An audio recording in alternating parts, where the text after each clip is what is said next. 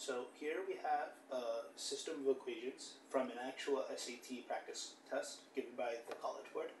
So we're trying to find a value of p, this constant in this equation right here, that gives the system no solutions. So the first thing that's important to note is what condition needs to be met for a system of linear equations to have no solutions.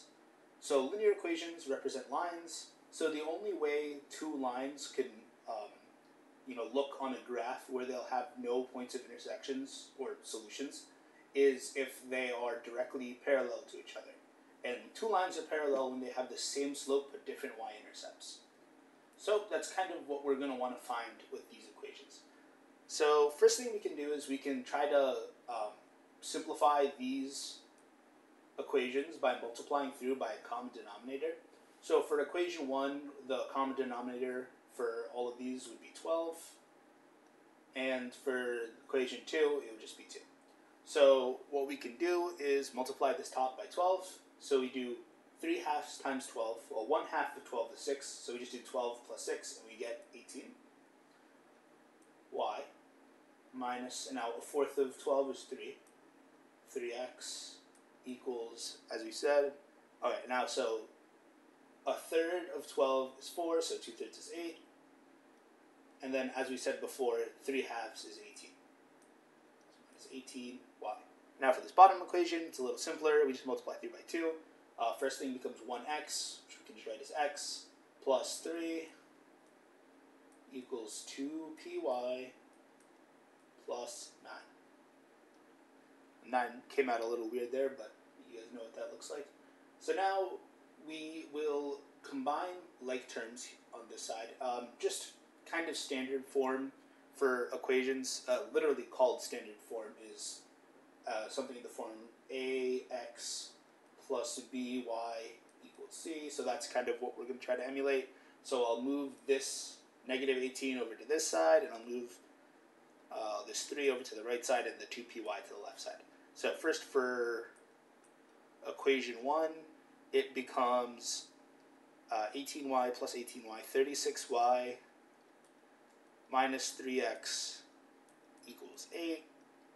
And now for equation 2, we're going to get, so we'll take the 2py to the left side, so we get x minus 2py. And I guess, forgive me, I actually switched the order that they should go in, but it'll come out about the same. And can subtract 3 from the right side, so we'll get 6.